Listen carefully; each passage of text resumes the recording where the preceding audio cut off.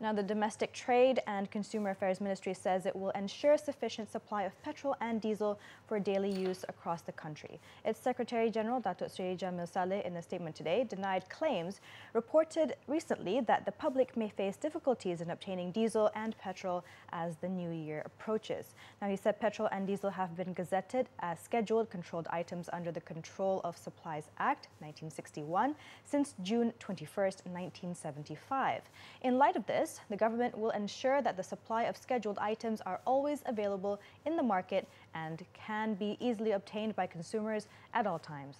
Datuk Seri Jamil said under the Control of Supplies Regulations 1974, licensed petrol station operators are required to adhere to the conditions listed. Among the conditions that must be met is that a responsible license holder would ensure sufficient supply of petrol and diesel for daily sales.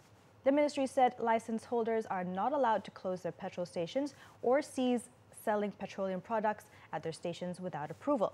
Failure to meet these conditions is a violation under the Control of Supplies regulations. Enforcement officers under the ministry will continue to conduct checks from time to time at petrol stations to ensure sufficient supply.